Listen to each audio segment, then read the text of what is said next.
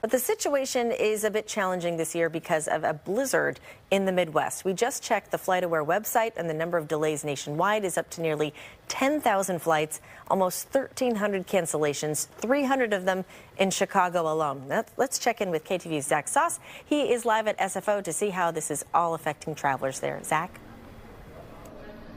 Yeah, and we are starting to see some of those cancellations and particularly delays start to tick up. It really depends on where you're heading. If you're heading towards the East Coast, where some of those storms are headed, you certainly should be checking in with your airline ahead of time. That's what airport officials are recommending. So here's the situation here at SFO. 11 flight cancellations, 32 delays. That's 10 more than an hour ago. Meantime, at Oakland International, 9 cancellations, 23 delays again ticking up, about 10 more. At Mineta, San Jose, 8 canceled flights and 22 delays, a few more delays this hour.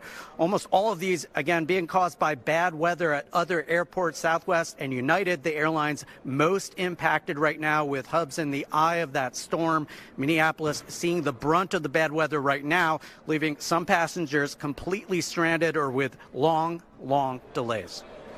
We were supposed to leave at 8 this morning, so due to crew constraints and weather, we have been delayed until 9:30 p.m. tonight.